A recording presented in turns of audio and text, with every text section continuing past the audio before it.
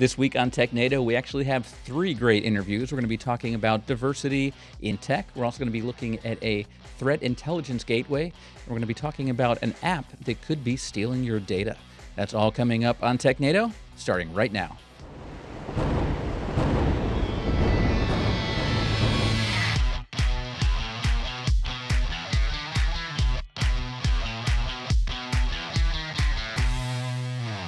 Hello and welcome to Technado. I'm your host, Peter Van Rysdam, joined as always by Don Pizzette and Justin.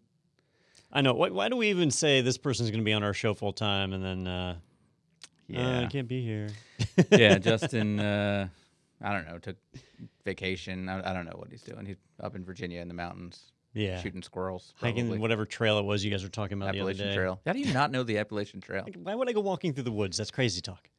That's fair. Fair point. Well, we have a big show today. We kicked out Justin for this week, but we actually have 3 interviews. Justin was here for one of them, right? I think. Yeah, Probably. he was here for the for the one with Pradeo. We're going to talk about a malicious Android app that's could be stealing your data. We're going to talk with Bandura Cyber, and we're also going to talk with the executive vice president of the Fort Knox Gold Vault chapter of AFCEA, Kathryn Thompson. So that's all coming up. But first, we have some news to get to. So let's take a look at our first story, which is over on Forbes.com. Microsoft confirms change to Windows 10 passwords that nobody saw coming. And so I know that Microsoft's been saying for the longest time that we don't need passwords anymore, and passwords are a thing of the past. Is that what they changed here? No, so passwords are still a very real thing. They still exist. There has been a huge push for everybody to go to multi-factor. And if you've run any of the newer Windows 10 versions, you know that it's constantly pushing at you to implement Windows Hello. So logging in with a PIN number or facial ID or fingerprint or any combination of those things, and maybe even a password, that's all part of the system. What they've changed is the password expiration date. For years and years, I mean, since really NT Server came out, they have been pushing the idea of a password that resets every 30 to 90 days, right? A lot of times they would default to 42 days. I don't actually know where that came from, but that was kind of what they picked. Most companies, though, will usually choose 60 days, 90 days, maybe 6 months. Isn't that the secret of the universe or something from Hitchhiker's Guide? It is the answer to life, the universe, yeah, that's probably where 42 came from. Maybe. It seems odd for password reset policy, but I've seen things based on weirder things. Some nerd made that choice. So for years, though, they've told us, hey, it's a good idea for employees to change their passwords on a regular basis. Now, Microsoft is acknowledging what security researchers have acknowledged for years and years, that changing your password doesn't actually help all that much. It just makes people more likely to forget their password, which makes them more likely to write it down somewhere where it can be compromised.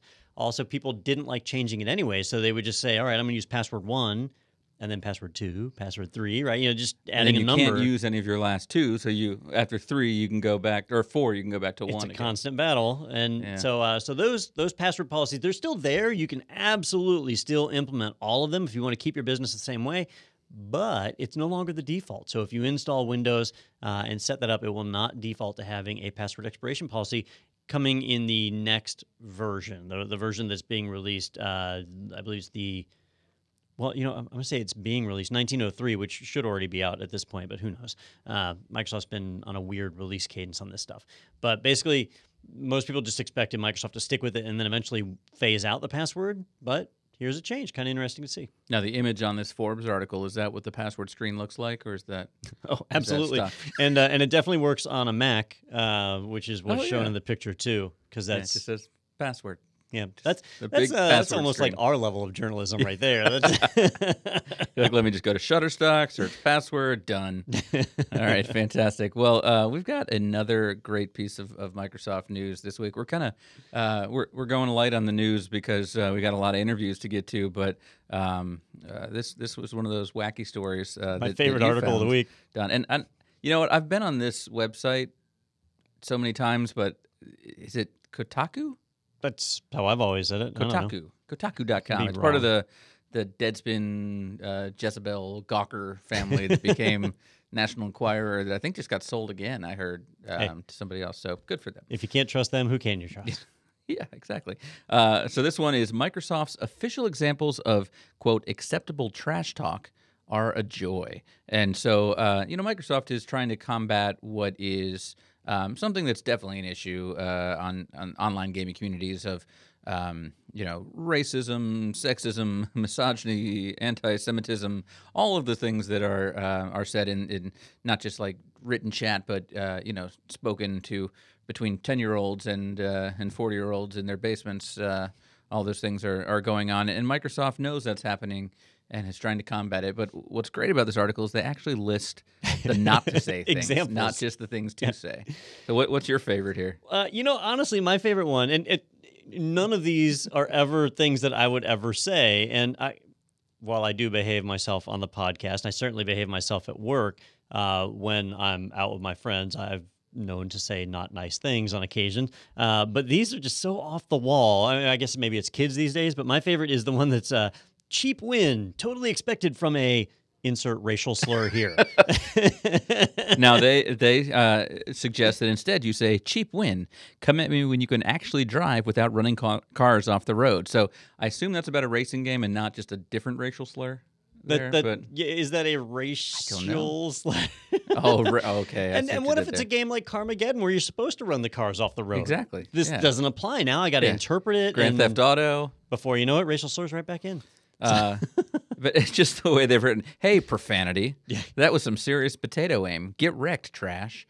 They suggest just saying, that was some serious potato aim. Get wrecked. Yeah. Take out the trash. Do people say get wrecked? all the time, us kids. Well... I think I'm like 2 years younger than you. I got to practice my get insert sexual threat here. That's another good one. So kids need to watch their mouth these days. This article is absolutely not going to help in any single way whatsoever. Nope. But hey, all it's going to do is suggest things to kids that they hadn't thought of yet. Oh, I forgot about going after their sexual orientation or their country of origin. Or I don't know what KYS stands for, but I'm going to say it now. I'm going to start saying it must be bad. All right. Speaking of Russian trolls. I guess they're starting their own Xbox Live because according to Engadget, Putin signs Russian internet isolation bill into law. And so this is something we talked about a few weeks ago that they were discussing or testing. So if there was if cables were cut, would they go down? Because you were saying the issue is that they don't control their own DNS system, right? Right. The main issue with any country, there's not just Russia, really, if any country wants to operate completely independent, if other countries shut them off, DNS, right? You have the 13 key root hint servers, or at least those names, those aliases that point to 13 different clusters. So it's a ton of different servers. But those are mostly controlled by the United States, the U.S. government. So if somebody like Russia shut off their boundaries and just said, that's it, we're gonna wrap up our country, they would then effectively break DNS, which is pretty important. So they ran a test a few weeks ago to see, could they stand up their own root hint servers and then operate that way? Their test was successful. They were able to do that, which, it's not that hard. But now they're going a step further, and they're saying we shouldn't have to stand up something after we get cut off. We want to be independent even before that. And so now they are building their own infrastructure. So they've got where it's signed into law now. They're making that effort, and they will now have it where they're not beholden to any other country. They can't be shut off for accessing resources within their own country. And normally we report on these things, and here in the U.S. especially, we have a little bit of propaganda to make it sound like, Russia's the bad guy. But in this case, honestly, I think every country should be doing this. Every country should be able to protect their own internet resources, and so I certainly don't begrudge them this. That said, though, this could be a move towards censorship and like a North Korea or the Great Wall, the firewall in China kind of thing, right? It certainly could. And, using the Great Firewall of China, that's an example there where they're not just setting up a boundary where everything has to pass through the government. They're also extensively filtering and blocking that traffic. So the Russian law, well, they've already got laws that say they're allowed to filter and all that. So it very well could end up the same way. But if we didn't put that piece in, right, just the idea of a country wanting to guarantee their internet access, sure. I think, here in the U.S., we already have that because we kind of control those invented the internet. Al Gore we got Al Gore. Now, so my question is, if they're having their own completely separate DNS setup, I mean, in theory, could there be an Amazon.com that you can register in Russia then, and if you went to that one, it brings you to that separate site? In theory. What's going to happen is basically they're going to stand up their own root hints. And when you run a search against them for Amazon.com, right, the root hint server is going to say, all right, here's the server in charge of .com. And it's going to point to the real servers that are in charge of .com.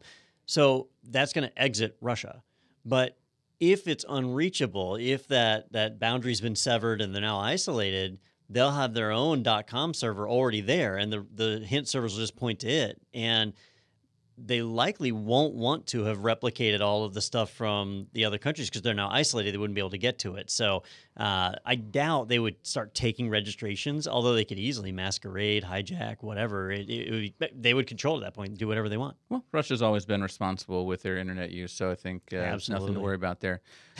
Speaking of Russia and internet use, this next article from the technologyreview.com, West Virginia will allow blockchain voting in the 2020 election. And that is a risky idea. So is this easier or harder now for Russia to access the voting? It depends on what they're trying to do. So if it's to basically send in false votes, it's easier. As far as accessing the voting, they didn't really disclose how that would be accessed. They would certainly be able to, and when I say they, I really mean anybody. Like with blockchain's not really about secrecy.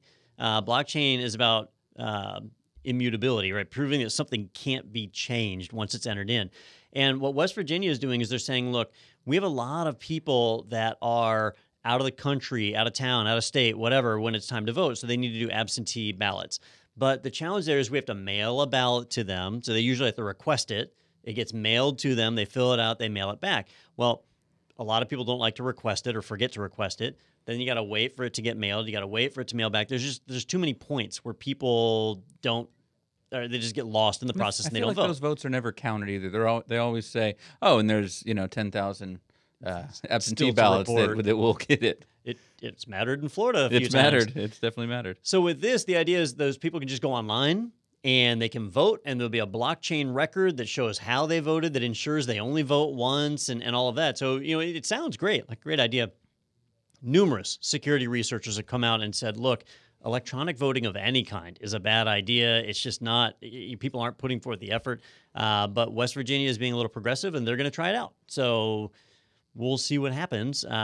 Sometimes, I'll tell you, security researchers can paint a little picture of the sky as falling, and maybe it isn't. Maybe it'll all turn out great, but we know the population of West Virginia, and if the 2020 election registers votes that are 10 times the population, then you'll know it didn't work. Or if the state goes blue, we'll say something obviously went wrong in West Virginia. Yeah, they are are they a Well, I don't red know. state? It's tough because it's a union state as well, but it's coal, and I don't know. We're not going to put them in a bucket. Now we got to find The out. people of West Virginia have their own minds and can vote however they want. So Or good luck. if not, the Russians will help. Yeah, the Russians will help vote for you. They're like, we don't have to influence your vote, so we can just make them for you now. So it's a lot easier. And, we always say that, like, oh, the Russians will help. But honestly, if you're doing remote voting like that, any country can help. Sure. Yeah, North Korea, feel free to get involved. China, everyone. Yeah. You're welcome to the party. All right, let's move over now to Motherboard on motherboard.vice.com. Hackers breached a programming tool used by big tech and stole private keys and tokens. It says Docker Hub lost keys and tokens for around 190,000 accounts, which could have downstream effects if hackers use them to access source code at big companies. So is this Docker itself being hacked then? Sort of, yeah. So, you've got Docker, right, which is a container system. So you can take applications that you write, drop them into a container, and it runs on top of a Linux kernel that's consistent. So you have a container environment on your own machine, and then when you deploy on a server, it's the same environment. The application runs the way you want it to, right? It's great. Well, as you build those containers, you'll usually use images. And those images have a small operating system that's a part of it that's supposed to only contain the pieces that you need to make your application work. Well, a lot of times, we don't build our own images from scratch. We use somebody else's. So companies like Red Hat, Microsoft, Canonical, they have containers built up for Red Hat Enterprise Linux or Ubuntu or Windows or whatever it is that we're trying to use. So we grab one of their official images to deploy. Well, Docker Hub is designed to be a centralized repository of those images. And so all the companies that I just named and more, like Oracle and others, have official images stored on Docker Hub that companies rely on every day to pull down these images and have the official container. Well, attackers got the private keys used for storing and securing a lot of those containers for around 190,000 accounts. And what that means is that at least for a brief while, and I haven't actually seen the time frame yet, but for at least a brief while, attackers were able to modify or republish images that contain whatever the heck they wanted, right? You know, they had the keys to be able to properly encrypt these things, to load them up, make them look official. And so if you pulled an official Red Hat image from Docker Hub, it could be loaded with malware or backdoors or, reverse shells, and you wouldn't see it because it would pass the test check and it just comes down. This is a huge, huge deal. And it hasn't been reported a lot at various media outlets, which I'm pretty surprised. And maybe that means that containers, or at least Docker, is more of a buzzword than an actual production implemented tool in a lot of places. But I think this is kind of a worst case scenario for them. At least they detected it and have resolved it. Yeah, and so when we say they've resolved it, they've been able to identify which ones had been accessed and roll them back in case there was an issue. Well, and even a rollback can't truly be trusted, so they're having to reset keys and re-sign all of the images that have been uploaded, which they've been doing. There's obviously contingency plans for this stuff, but in the time it took them to detect it, there was obviously a weakness. And securing your private keys is kind of the most important aspect of what we're going to do in any business. So, one security researcher, I love this quote. They said that it was, and I quote, definitely really bad, which I think might be our understatement of the year. But is that like DEFCON 2? DEFCON 1? I don't know. Definitely really bad. Definitely really bad. That's up there. Well, they should use blockchain. Yeah, that would have solved all the problems. That would have fixed problems. it. All right, we're going to go over now to KrebsOnSecurity.com, and it's Brian Krebs, right? Brian? Yes. Yeah, so he's a security journalist, but annual protest raises $250,000 to cure Krebs. So, I didn't know that Krebs was a disease, but apparently it is. So this is kind of a comical one. A couple of years ago, Brian Krebs, he works with various researchers to uncover criminal elements that are out there on the internet. There was a Bitcoin mining scheme where malicious websites would embed a Bitcoin miner in the site. So you browse to the site, and all of a sudden you'd be Bitcoin mining for them. That system was called CoinHive, and Brian Krebs and the researchers he works with were able to trace that back to a German language forum. And they then proceeded to out the identities of a lot of people that were on that forum to be able to try and stop this CoinHive thing from spreading. Well, the people on the forum were not too happy about that. So they decided to stage a protest, an anti-Krebs protest. Now, apparently, and I didn't know this, but in German, the word Krebs means cancer.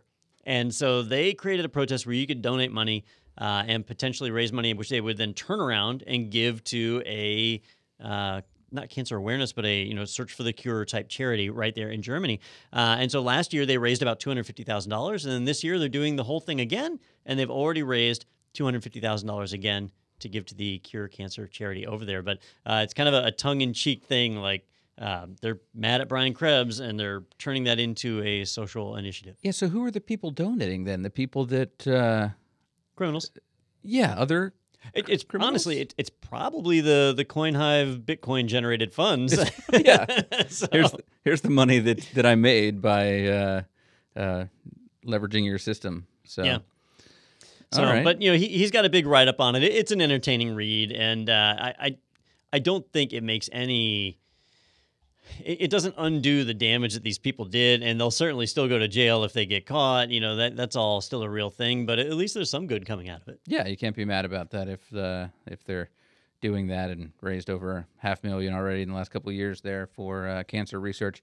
And it looks like the says decidedly not suitable for work German language website program.com, 2 M's and a 0 instead of an O for program there. So Easy to remember. Take a look at that at your own risk, apparently. but yeah, head over, donate.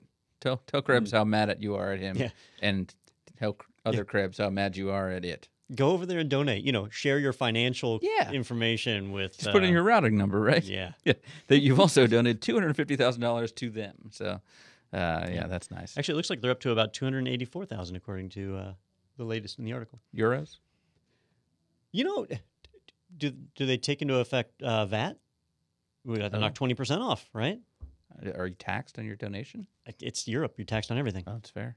But you can go to the doctor. All right. Anyway, we're not going to get into that today. All right. Let's head over for our last story here from Tom's Hardware. Razer toaster is official, CEO reveals. And at first, I said, the scooter people are making a toaster? That's pretty crazy. But this actually stems from an April Fool's joke from, 2016? 2016, so, 2 years. You've been following this since then? Or 3 years ago now, I guess, yeah. Yeah, so a couple of years back, Razer, if you're not familiar with them, we don't usually do consumer reporting. They make video gamer stuff, right? So gaming mice, gaming keyboards, which are all just, regular mice and regular keyboards, but they make them look pretty. And so, they sell a ton of this stuff. It's all very high dollar. It's not cheap. So they've specialized in making performance hardware. And it's an April Fool's joke. They said they were going to release a Razer toaster, so an actual bread toaster that was branded with their stuff. Well, it was just a joke. It kind of went away, but they have pretty aggressive fans, people who really latched onto this idea. And month after month, people kept asking for the Razer toaster, and it bordered on harassment. Their CEO, whose name is, was it Lynn? Oh, I'm going to mess up. Lin-Manuel Miranda? No, that doesn't sound right. No, that's the guy from Hamilton. Oh, okay. Well, then it definitely doesn't sound right. Min Liang Tan. There we go. That sounds right. I butchered that. Except for the bad No, pronunciation. it doesn't sound right at all. So anytime he would post on Twitter, people would immediately, or on Facebook, people would immediately respond with, where's the Razer toaster? We want it. And so finally they're coming out and they're doing it. And one of the big drivers to it was there's a whole Facebook group on getting this Razer toaster made. And 6 different people posted that they got Razer, or is it 12? 12 different people posted that they got Razer toaster tattoos. And so there's a picture of one right here on their site. The code name was Project Breadwinner. And so this person got the Razer toaster tattooed on their arm, which the article makes a reference to the Zune guy. I don't know if you remember that. Microsoft Zune. There was one guy who was so passionate about it, he got the Zune logo tattooed on his arm. Let me just tell you, corporate logos are a generally bad thing to get tattooed on, I was about to say on your body, but really anywhere. Sure. On other people's bodies. Yeah, whatever. other people's bodies especially. But yeah, so people are feverish about this, and they are actually releasing a Razer toaster. It's official. They're manufacturing it. They have not announced a release date or a price. So, be on the lookout. Well, if people are this rabid about it, I say, charge big. Well, yeah, because they'll probably sell 50 of them. But 44,000 likes on this Facebook page. They'll manufacture 50. They'll sell 50, and they'll be like, it's sold out in record time. That's the Apple approach. Yeah, this will be the big Black Friday thing this year, I'm sure. So I'm looking forward to that. All right, so I mentioned we had a few interviews this week. More than a few. More than a few. So definitely want to let you know about those and go ahead and get to those. First of all, let's go to one all the way in France. Vivien Raoul from Pradeo. He's the CTO over there, and there's someone that we talked to, I think it was RSA a couple of years ago. Was that you interviewed them, or Daniel? Yeah, so we actually have interviewed them a couple of times. Yeah. One time at RSA, but the other time was via another interview after they had detected an app that was doing some crazy stuff. And so they've detected another one, and fortunately we were able to get Vivien back on the Skype call and learn about it. Yeah, we're going to hear about an Android app that you might even have installed on your device. So let's go ahead and take a look at that interview from Pradeo right after this on Technado.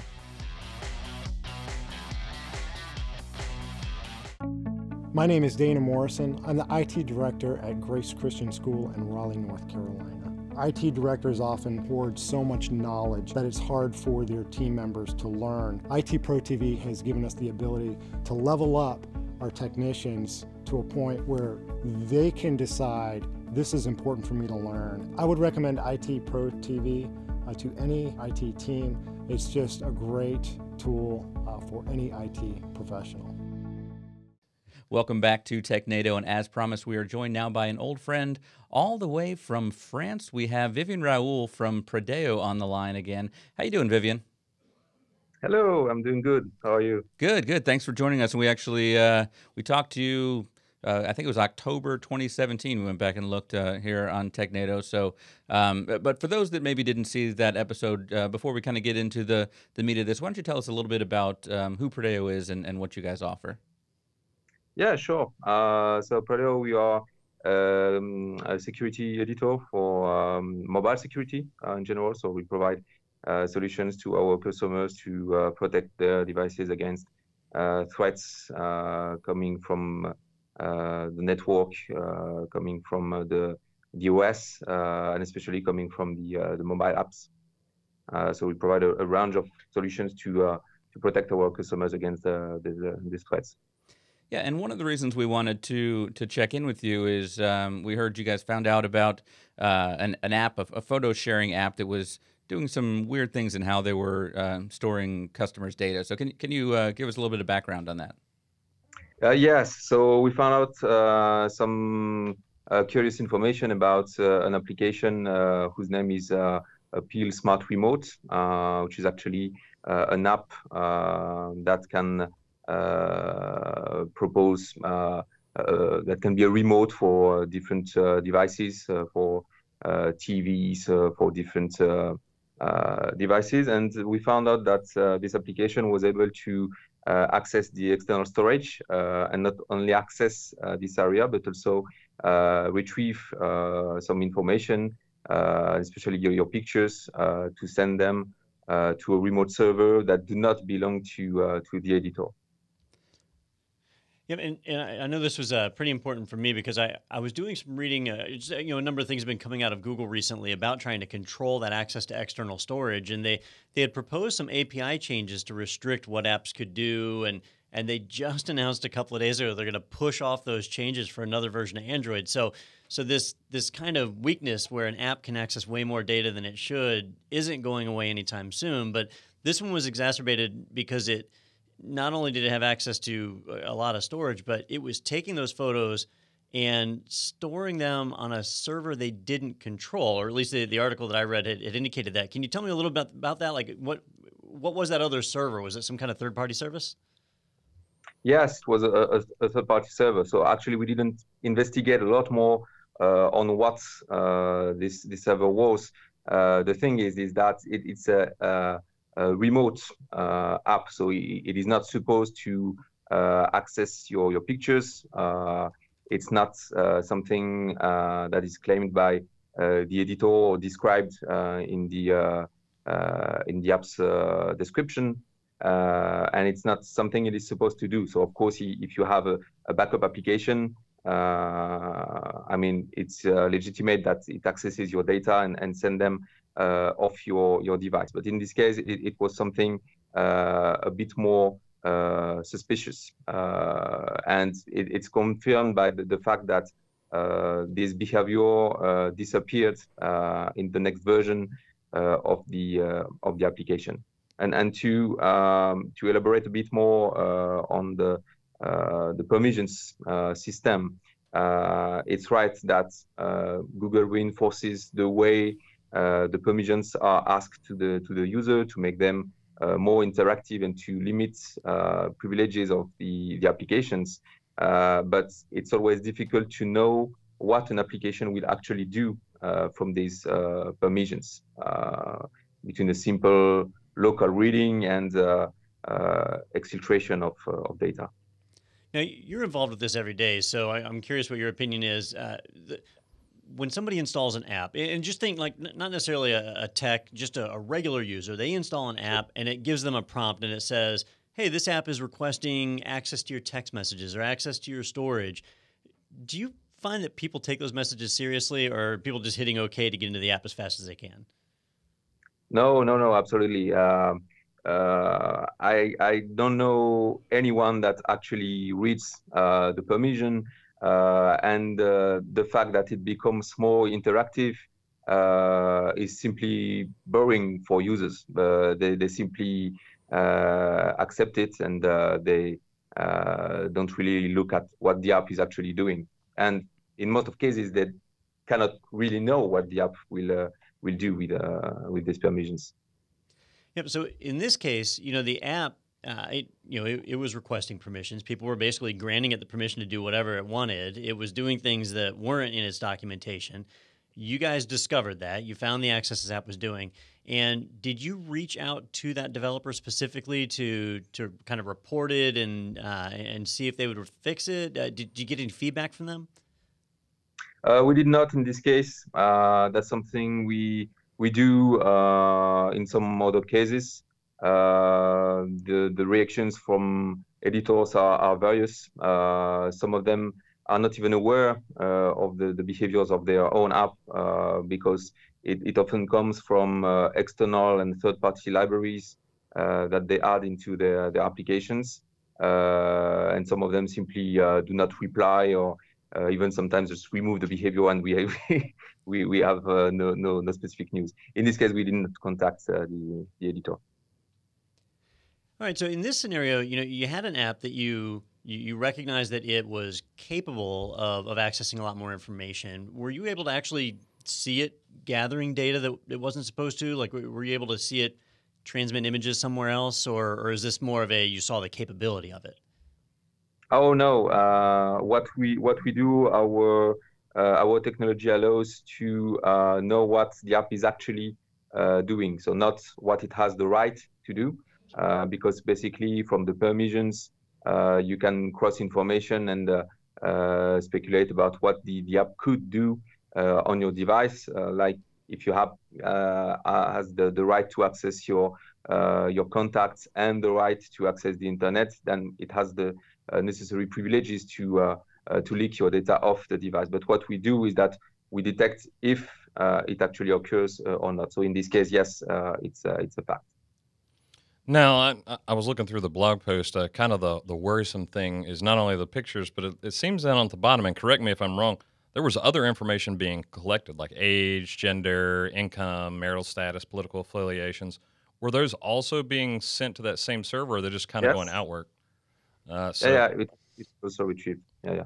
That I can't think I why don't a remote even know would why you would need to do. Yeah. I'm kind of flabbergasted that gathering pictures as well as all of that other information. Where does that information come from? Because like with pictures, I get it. They're stored on the external storage or on the phone storage, so an app could see that. But like political affiliation, where would an app access that data from?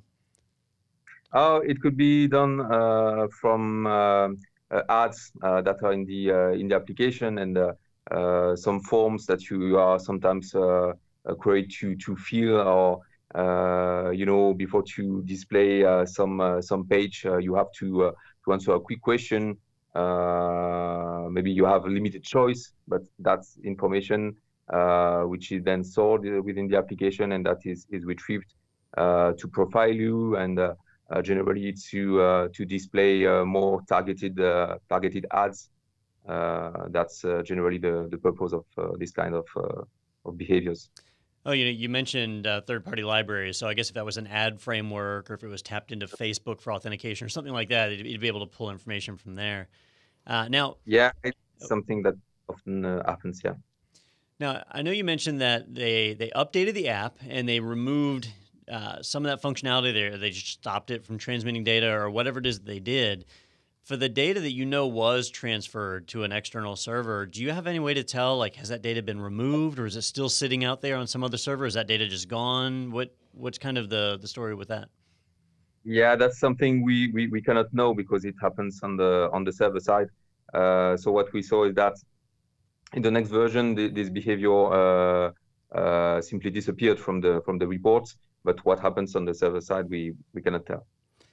So I'm curious, is this something that your company does often, where you kind of go into different apps and just look for things that might be concerns for customers, or is this something that's brought to you by your own customers to investigate? What's that process look like for you?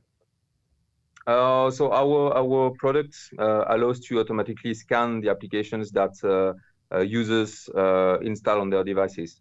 So basically, we have an agent that is deployed on our client's devices that monitors for everything that occurs on the device, which checks if the network on which you are connected is safe, which checks if your OS is vulnerable, and so on, and which checks all the apps installed on devices. So we automatically retrieve and scan all the apps used by our customers.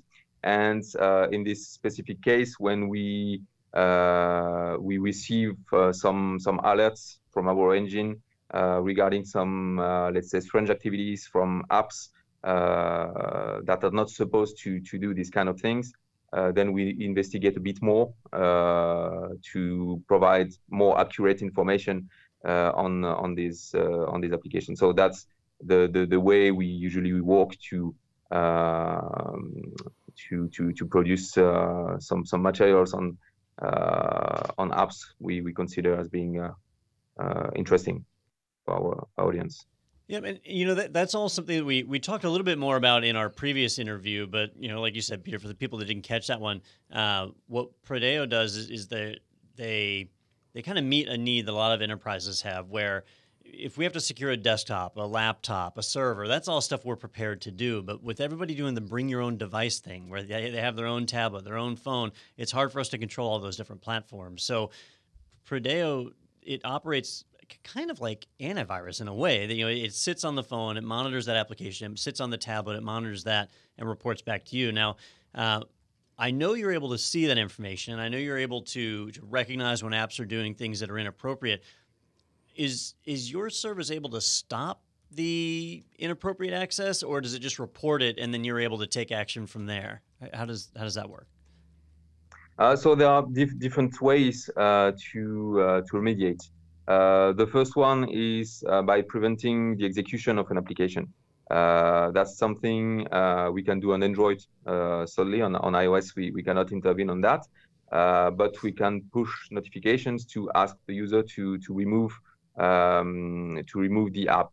And then we are integrated with a range of partners providing EMM or UEM solutions that are also present on the device, and then that can enforce specific policies on uncompliant devices. So, for instance, you could prevent a user from accessing its corporate emails or corporate resources if the device is compromised, for instance, by an application. All right, for those of you just turning in, we are interviewing Vivien Raoul, CTO of Pradeo, and we were just talking about some of the different mobile platforms that you secure. You mentioned Android and iOS. I'm curious, in this case, Peel Smart Remote, this was an Android app. Do you find that one platform is more trustworthy than another? Like, are you seeing more malicious actors under Android because of the extra freedom you get? Is iOS more secure? What's your opinion? Well, generally speaking, we see more malicious applications on Android, indeed, because it's easier to develop such apps and to deploy them. It's way more easy and common for an Android user to install side-loaded applications than it is on iOS. That said, iOS malwares are generally more malicious than Androids because they often rely on OS vulnerabilities exploitation. They are harder to remove, harder to detect, and generally more harmful for devices. Due to the permission system and apps isolation, it's less common on iOS to have leaky apps because generally at the time the data is accessed, the system queries the user for its authorization to access the information. So it's a bit more limitative than on Android, where once you have granted the app with a permission, you don't know what happens in the background. So it's a bit different between both platforms.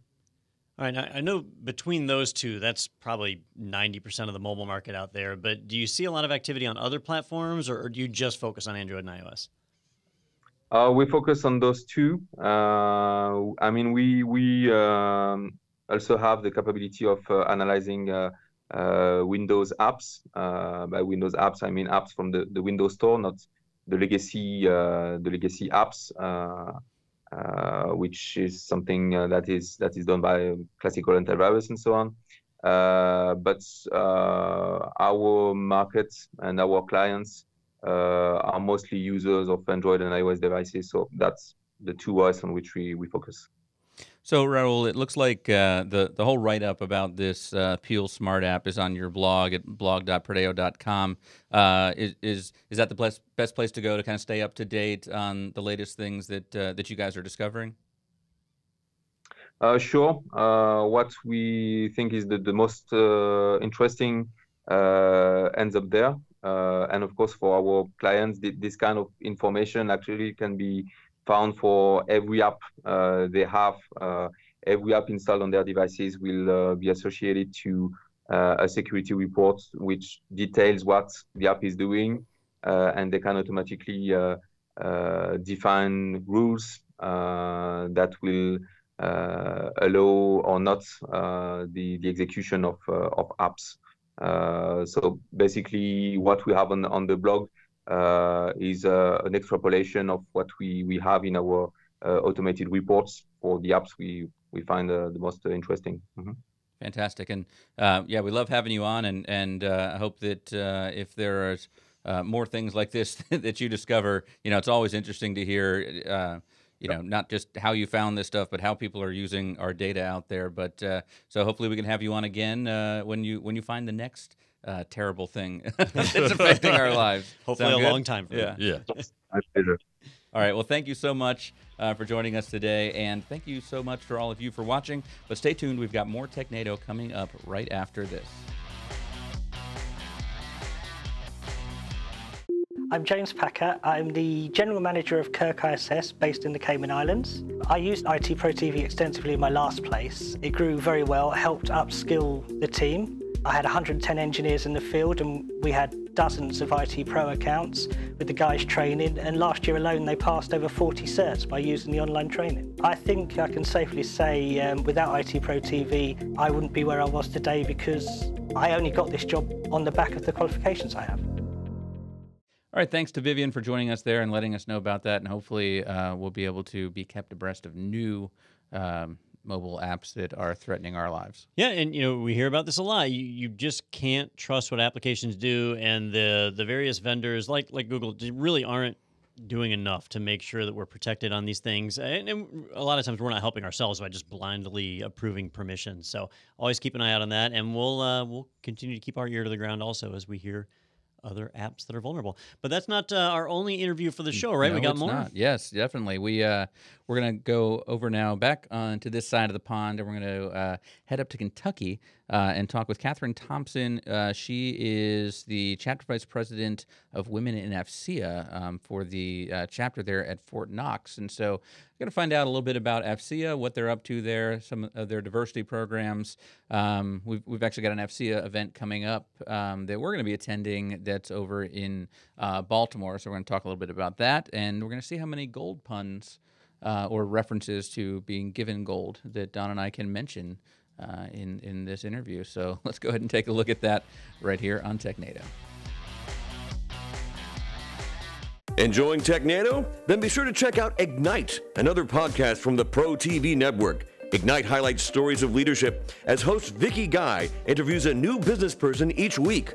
Learn more at itpro.tv/podcasts. Hello and welcome back to Technado. And as promised, now we have another great interview for you. We are joined by Kathryn Thompson, all the way from shimmering golden Fort Knox up in Kentucky. How you doing, Kathryn? I'm good. How are you? I'm doing great, thanks. So you're involved with the AFCEA chapter up there. You're the executive vice president of the Gold Vault chapter, and you're also the chapter vice president of Women in AFCEA. So we definitely want to talk about those roles. But first of all, for those that aren't familiar with AFCEA, I know we've kind of been involved with it at IT Pro TV for a couple of years. We've gone to some of the shows and things, and Don and I actually had to look up to remind ourselves what AFCEA actually stood for, but it was the Armed Forces Communications and Electronics Association. But can you tell us a little bit about what that organization is all about? So AFCEA is an organization that bridges government and the military with information technology. So a lot of our programming that we do on Fort Knox, each chapter is different, and Fort Knox is unique because it's on a military base. So our chapter, we have events for our members. They might be able to earn credits, continuing education credits. We'll have topics like SQL or cybersecurity. We have Oracle coming to do a program in a couple of weeks for our next event. But it's just a good. We have speakers come in from all over talking about technology and how the government can benefit from different uses of technology. And it's not just like active duty, right? It's DoD, civilian personnel, kind of anyone in that space. Is that how it works? Correct. Okay. Correct. Civilians, contractors, active military, even people, if you're not on Fort Knox, you can still come to the events. I have people come down from Louisville, actually, a lot of times. Okay. So, obviously, it sounds like you've got quite a diverse chapter. You were telling me about an award you guys are getting. Congratulations! But that's coming up at the May event for what is it? TechNet Cyber in Baltimore. So, what was that award for exactly? So our chapter, the Fort Knox chapter, we're receiving the Diversity Award. Our chapter, our executive board is very diverse. We have members who are still active in the military who serve in the chapter. We have women, we have men, we have different ethnicities and religions in our chapter, retired veterans. So we're a very diverse chapter, and so we're very excited to receive the award. So tell me about your role as heading up the Women in AFCEA program there. I mean, I know historically the technology field, it seems to be a lot of guys, and I'm sure at organizations like this, especially when you get the military involved, then that can be the case. But what are some of the special initiatives that you do to get women involved with AFCEA? So our Women in AFCEA chapter, we just try to get more women to come out and network with each other.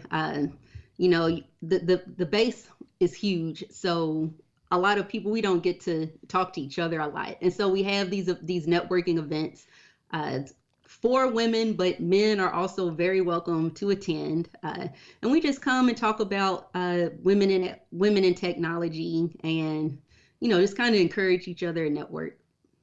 So I'm curious because we've actually interviewed a few people over the last couple of years about women in tech or just diversity in general, because there's certainly a problem in the private sector. And that's the way that we normally approach it. We're talking about the Microsofts and Facebooks and so on, where they don't have great numbers. I hadn't really thought about the military. And I know historically the military is usually pretty ahead on these things. The U.S. military at least desegregated before most states. So in the world of government jobs, what level of disparity are we looking at right now? Is it just the same as what we're seeing in the private sector, or do you find there's a lot more women getting involved through the military? To be honest, I really see, I don't want to say it's 50-50, but I think the military is doing a very good job in including women and minorities in these roles. On my team specifically, in my job, we're very diverse. I would have to say there's actually more women on my team. I have a team of developers and database administrators and project managers, and most of my team, I would say, is predominantly female. And what kind of, you mentioned a couple different areas there. Is there the one where you're seeing more interest than others, like, DBAs or something of that nature? Honestly, I would say it's very even from my standpoint. For what I'm seeing every day, I would say it's even. So can you tell us a little bit? I know you can't give away what you're you're doing at the intricate level, but at a high level, can you tell us about what your role is there at Fort Knox? As you're working with the Army, correct? Correct. I work with Army Human Resources Command, and my role there, I'm a quality assurance analyst. And to sum it up without saying too much, I basically oversee the process of software development for a program that we're working on. Sneaky. All right. And anything else is on a need-to-know basis. And I don't need to know. Yeah, definitely. We did have a number of questions about like how many gold bars are in your office and other things like that, but we'll save that for another day. I am curious, so the AFCEA is very well established. There's chapters all over the U.S. I don't think extends outside of the U.S., right? Well, it does. I know that there's a lot of AFCEA events that are in Europe and places where there's an American military presence. They'll have things in Germany, Asia, and things like that. But and I know I've talked to some of the people at some of the shows that are actually from allies, from the German military or Canadians or people like that. So it does extend a little bit beyond the borders. And Kathryn, you're focused on, or at least one of your focuses is on the women in AFCEA right there at the Knoxville chapter or Fort Knox chapter. Do you have counterparts at the other chapter locations? Are there similar initiatives going on in other cities? Yes, every month, once a month, all the women leaders from the different chapters, we have a call and we discuss what we're doing in our chapters. We encourage each other to continue doing what we're doing in our chapters, and we always help each other out to plan events. So it's a network all around the world. When we have our calls, we have people calling in from England and just different places from all over. And how long have you been doing it for? I've been in this role for a little over a year. Currently, we are looking for someone else to take over. I kind of got into the role by accident, and so I just ran with it. And so now I'm ready to pass the baton over to someone else. So in that year, have you seen any significant change? It's kind of all gloom and doom in the news. They say like Apple put out terrible diversity numbers last year, and then Apple put out terrible diversity numbers this year. So we're not really hearing a lot of progress on. But you're there at the front line. So what does it look like for you? For AFCEA or just technology in general? Just like right there in your local area. Are you finding that you've got a lot of women looking for jobs and those jobs are available, or are you finding that you're really having to work hard to get women into those positions? What does that look like? Well, I'll speak on two different things. As far as getting women into technology, I think that there are a lot of women who want to go into technology and the opportunities are there. Real quick, I wanted to mention a program called Code Louisville that I participated in for a couple of years. It's a program that, helped people learn about development who wanted to get into the IT field. And the reason I got into the program was because I wanted to understand more what my developers and database administrators, what they were working on. I wanted to go more into that because I'm more from the business side of IT, not so much the technical. So in that program, I met a lot of women through that program. There were different women networking events. So we're there, we're here, and we're ready to work. As far as the Women in AFCEA chapter, I know when I took over as the VP of Women's Outreach in Fort Knox, they were having a hard time filling the position. And so that's when I stepped up. And now we have people wanting to do this position. So I think just being out there more and them seeing all the events that we have done is really encouraging women to get more active. I think it's awesome to see resources like that are out there. And, we do get people that reach out to us looking for, ways to get involved. And they might be in smaller cities where there is no chapter or there is no opportunity. Because you hear about a lot of these really great opportunities, but they're only in San Francisco or, in some of the larger markets. So I think it's great to see these kind of spread all about. Now, I know primarily you guys are working with the armed forces. It's kind of the beginning of your name. But I imagine you're interacting with the private sector a bit as well. Is that true, or is it just strictly in public sector?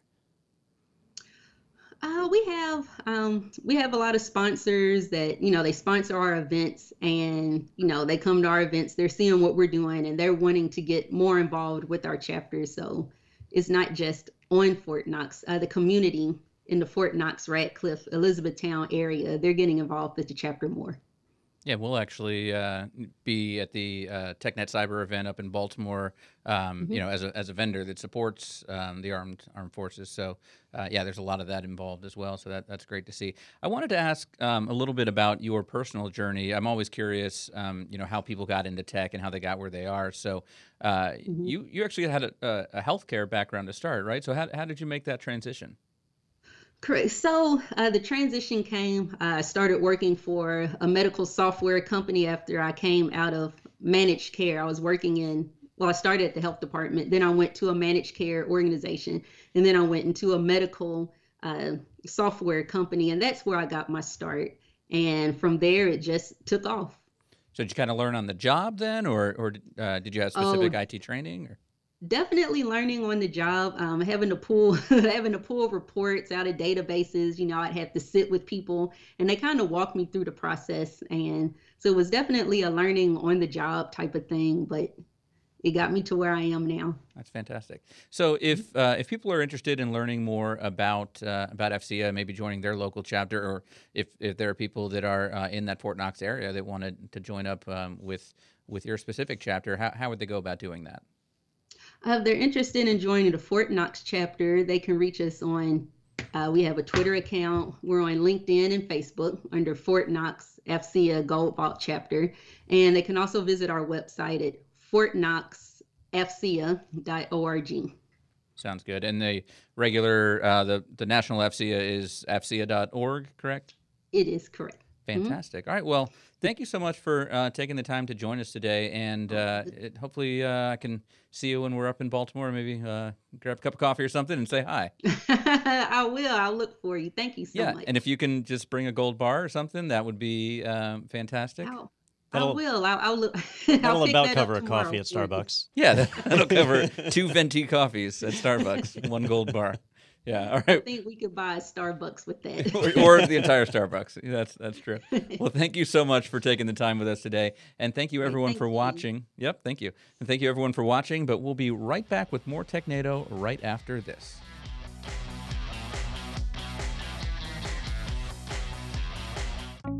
My name is Dana Morrison. I'm the IT director at Grace Christian School in Raleigh, North Carolina. IT directors often hoard so much knowledge that it's hard for their team members to learn. IT Pro TV has given us the ability to level up our technicians to a point where they can decide, this is important for me to learn. I would recommend IT Pro TV to any IT team. It's just a great tool for any IT professional. All right, thank you to Kathryn for joining us, and congratulations on those awards that she'll be getting for their chapter, I guess, at the AFCEA event coming up later this month over in Baltimore. And that's really cool to hear the numbers she was saying when you talk about diversity numbers for gender in tech in general. You don't hear anything like 50-50, so that was pretty impressive to hear what they've got going on there. Yeah, I think that for a long time, and I'm making this up, I don't have science behind it, but for a long time, tech wasn't necessarily an attractive career for a lot of women, or that society was pushing them in a certain direction. But I think we've reached that point now where pretty much everybody acknowledges that working in IT is a pretty cool thing. So I think a lot of this stuff is going to balance itself out. But it's certainly great to have groups like hers that are working to make sure we reach that equilibrium faster. Fantastic. All right, well, we do have one more interview to bring you today, and this one is we're heading a little east now into Maryland. We're going to be talking with Todd Weller, who's the Chief Strategy Officer at Bandura Cyber. And Bandura, they're actually one of the few people we haven't talked to before, but they're like a threat intelligence. Yeah, threat intelligence gateway. So they create devices that basically monitor the traffic that's moving in and out of your network and rely upon advanced threat intelligence, or however many other marketing buzzwords I can throw out. This is the week to be playing buzzword bingo. It certainly is. It really is. But, so they try to identify malicious traffic and block it before it actually gets into your network, which is incredibly valuable, especially for enterprises that have numerous locations, but even for small office and home office, that's a booming space. There's a lot of competitors. So we're going to talk to the Bandura folks and kind of find out what sets their solution apart from everybody else. Yeah, it's a company that's growing, and they're right in the heart of that DoD military area up there, up near DC. So let's go ahead and talk to Todd and find out more about Bandura right here on Technado.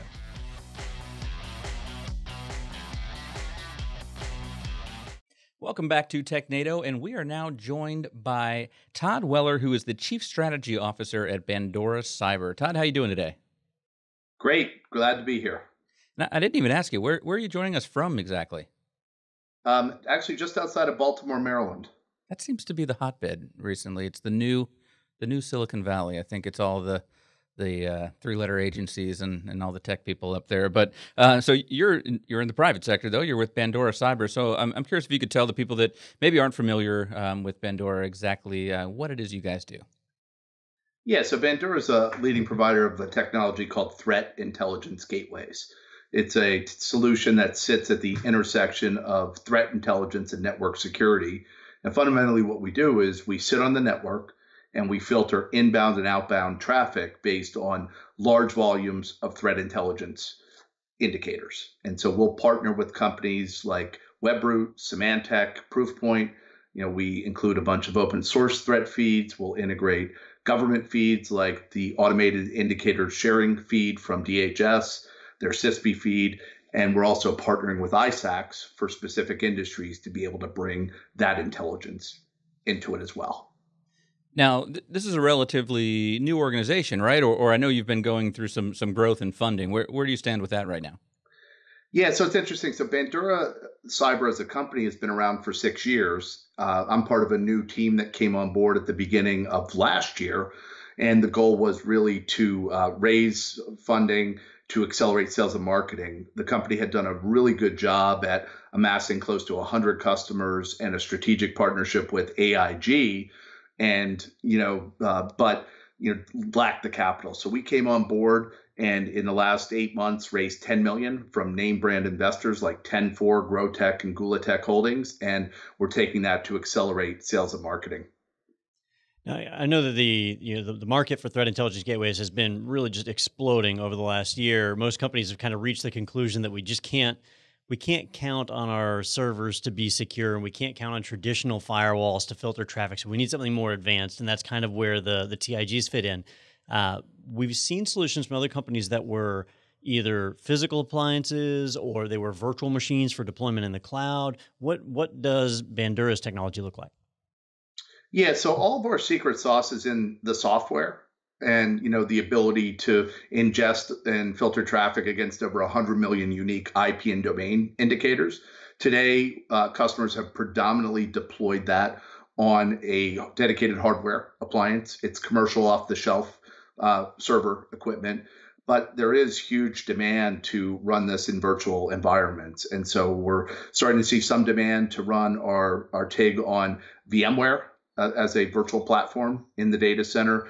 And over the coming months, we'll be launching on AWS, Azure, as well as Google Cloud, because in this day and age, it really is a hybrid environment. So you need that mix. But we can cover on-prem, virtual in a private data center, as well as public cloud, as we look out over the next few months. Personally, I don't mind if something's just an appliance or if it's just a virtual machine, but I'll tell you, it's frustrating right now because a lot of companies are going into these hyper-converged models where they have on-premises servers and then they have cloud servers also. And it's always nice to have the same technology on both deployments. That way you kind of manage it the same way. So in your environment, if we were to deploy it that way, virtual machines up in the cloud, physical appliances on-prem, is there like a centralized management for this, or are each of the devices managed individually?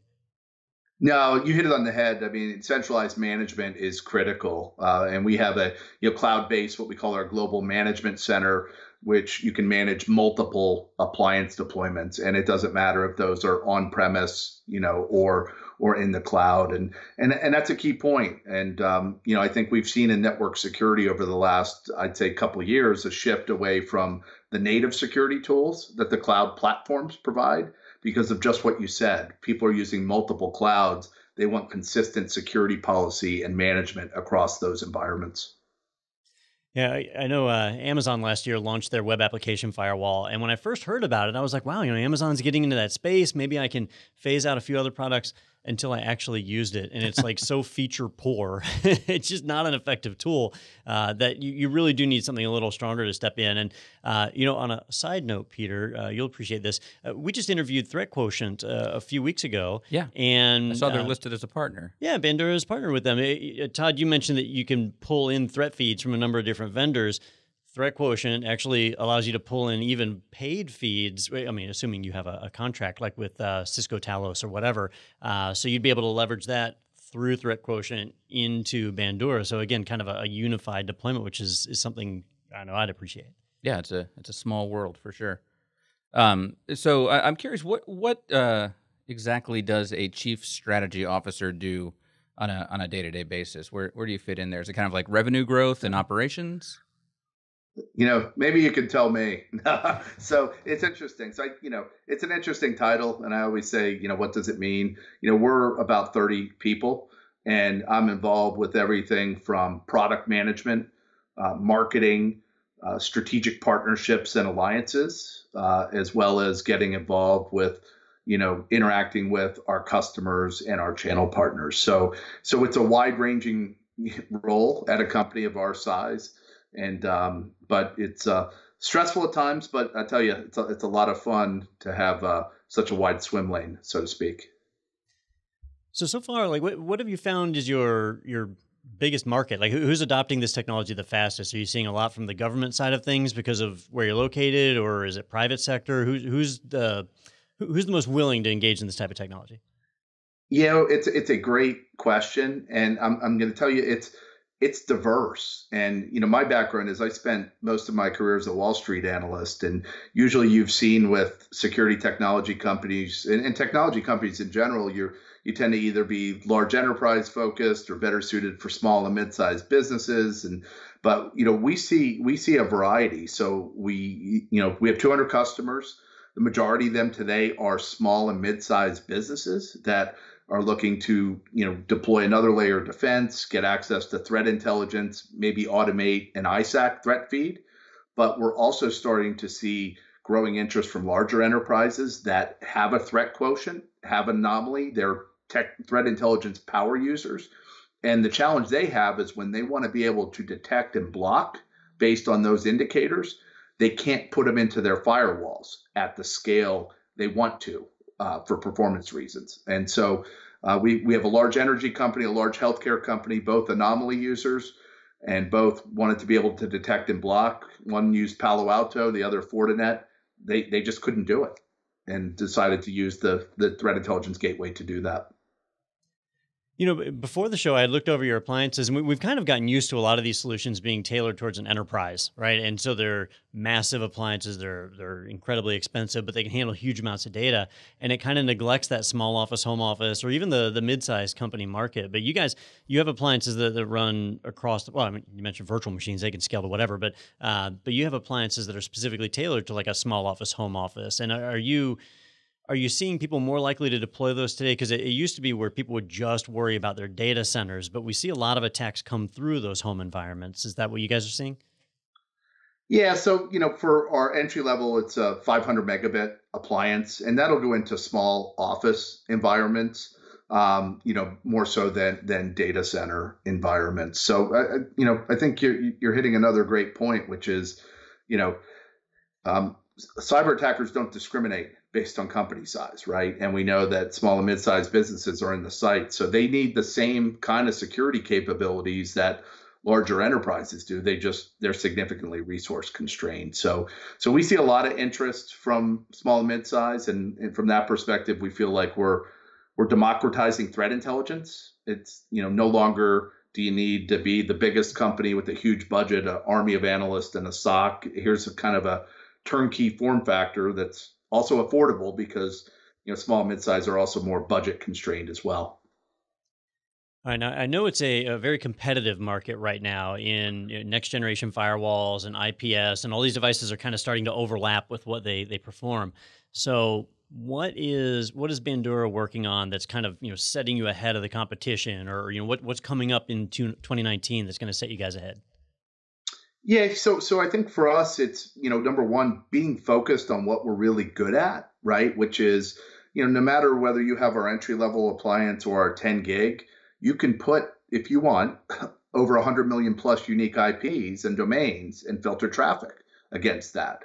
We often get asked a lot, well, why don't you go URL? Why don't you do deep packet inspection? Well, then, we go away from what we're good at. The reason we can do so many indicators is because we're doing packet filtering, and focused on that. And we'll let the firewall vendors, as you said, they do a great job at deep packet inspection. So for us, it's continuing to push the envelope as far as the volume of threat intelligence indicators we can filter against. It's continuing to add additional threat intelligence sources, whether it's commercial or government. It's integration and orchestration. And I know that's kind of a buzzword, but people want to do automation. And so our ability to integrate our TIG with a SIM or a threat intelligence platform to not only send logs and context for detection and monitoring and investigation, but also to enable an automated block. So we'll be looking to do that. And then, pushing throughputs beyond 10 gig and cloud is huge for us. So I mentioned we're a 30-person company. That's a lot, right? So we're, that we're executing on. Now, I know there's a huge push right now for more and more services to move to just end-to-end encryption, or at least encrypting their data while it's in transit across the internet. So how has that affected you guys? If like HTTP, that's easy to look at and inspect. At a minimum, you can see a source and destination, but you can actually see the commands that are being issued. But when everything gets encrypted, your appliances, or really anybody who's trying to analyze the data, is kind of at a handicap, right? So how have you guys been able to overcome that? So for us, we're actually in good shape, right? Because we look pretty much at the IP or the domain, right? Is it on or off a blacklist? Does it have a reputation score? And that aspect isn't being encrypted, right? So where that challenge comes in when it gets into when you're doing deep packet inspection, right? So if you're providing the intrusion prevention feature of a next generation firewall, and it'll be interesting, right? I think it's TLS 1.2, and there was a lot of controversy around that, where it takes out the ability to do man in the middle. And the concern is it's going to render devices that do deep packet inspection blind. Now, there's been a lot of investment dollars put into deep packet inspection. So I find it hard to believe that practically we're going to, we're going to eliminate their utility overnight. But it's a great question. But so far for us, it's actually a good thing because it really doesn't impact our ability to inspect. Awesome. And down the road, you can always leverage the NSA's backdoor keys to be able to get at the data, right? Yeah, there you go. Well, especially you're close, so you can, I'm sure, just go knock on their door and they'll gladly share. Yeah, they'll share that stuff. They're pretty forthcoming with that stuff. So, Todd, if people want to find out more about Bandura Cyber, what's the best way for them to reach out to you guys? Yeah, you can check out our website, www.banduracyber.com. That must mean I'm old if I'm still saying www. So, but banduracyber.com, and we're on LinkedIn and Twitter as well. And but that's the best place to go. Yeah, that's what Don keeps telling me too. I say www still, and I think it's just a marketing thing was beaten into me. From the networking side, even if you don't say it, you still usually need it because of the way load balancers work. Don always says HTTPS:// and I'm like, oh, this guy's secure.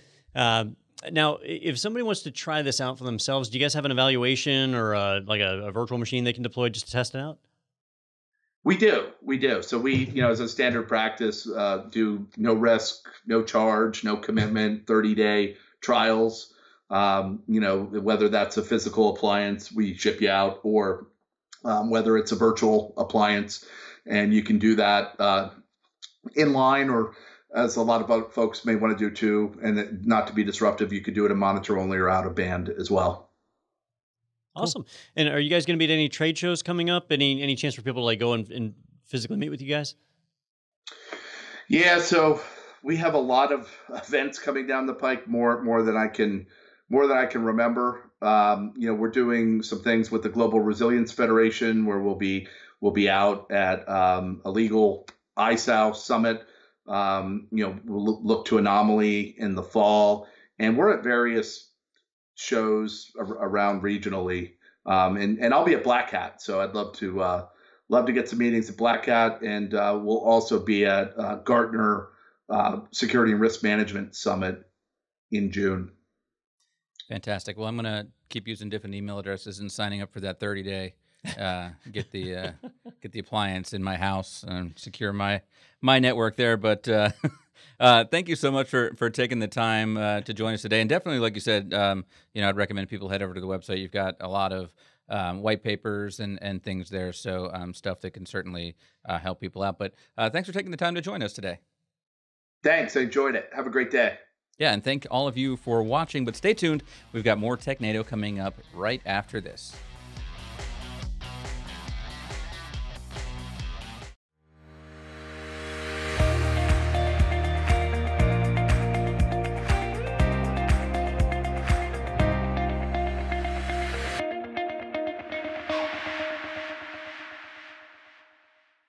All right, thank you to Todd for joining us, and for a chief strategy officer and not the chief technology officer, security officer, he stuck with you, Don. I'm impressed. Yeah, well, I mean, if he's doing the strategy, you got to figure out what's next. He's a pretty involved person in that process, but I always like it when you see more competition in that space, because devices like theirs do a lot of stuff that is kind of black box, where we can't see what it's doing. We just have to trust that it does it.